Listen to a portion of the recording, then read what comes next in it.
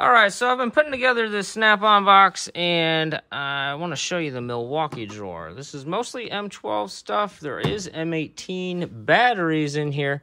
My M18 tools are much larger than can fit in this drawer, so I just don't put those in here.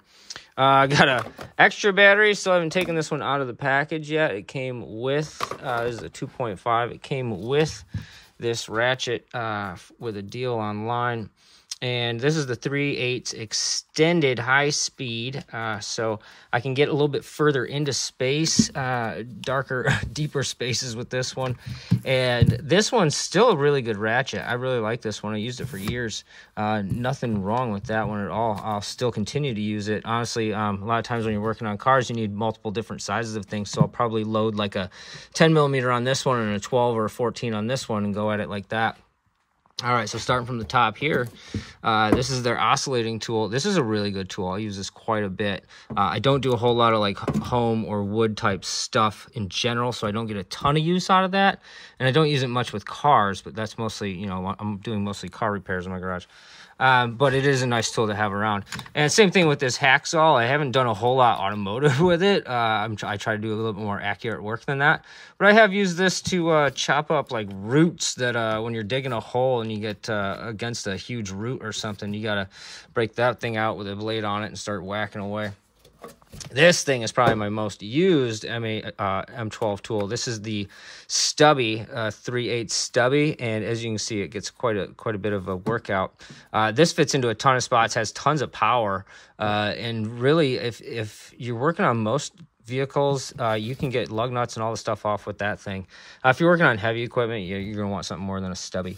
This is their impact driver. I've had this for a few years. I've beaten the absolute snot out of it. I've built some massive decks during the summertime with it. I've done automotive work with it. I've built a fence with it. It has just taken a pounding. Love that thing. I don't do a whole lot of drill work, but when I do, obviously you can see this one's been used. I had to use this quite a bit when I was doing that same deck project. So I did quite a bit of work out then, but I haven't done a whole lot with it since. This is one of my favorite tools. This is a flashlight, and it's magnetic. So you can see it sticks to things, and it's really nice to have. I'll show you when I work with it. I stand it up like this a lot of the time. Holy cow, there we go. I stand it up a lot like that. You can twist the light back and forth, or you can lay it down like that. It's really helpful under a car if you're doing that. Sometimes I even film with this thing for some extra light. I'll have it above me like that. If that's helpful, let me know. Might create a shadow. Hey, we'll do the rest of the video with that, like that, and let me know if you'd rather have the light that way. See how the camera reacts. This is the die grinder, the right angle die grinder. This gets a ton of work. Anything you need a die grinder for, this is amazing. You don't have to drag the hose around. M18 batteries. Here's a little hack I like to use. I put the year that I bought them on there because that is when the warranty starts. Let's see, I probably don't need to charge anything. I've got a 6 amp and a 4 amp, and then the smaller ones, you can see I still write the dates on those. They're getting a little older, so that says 20. This is a 2 amp, and this is another probably 2 amp, yep. And this is the drill bits.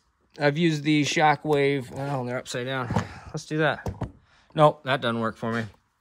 All right, these are the Shockwave titaniums. I don't use those a ton.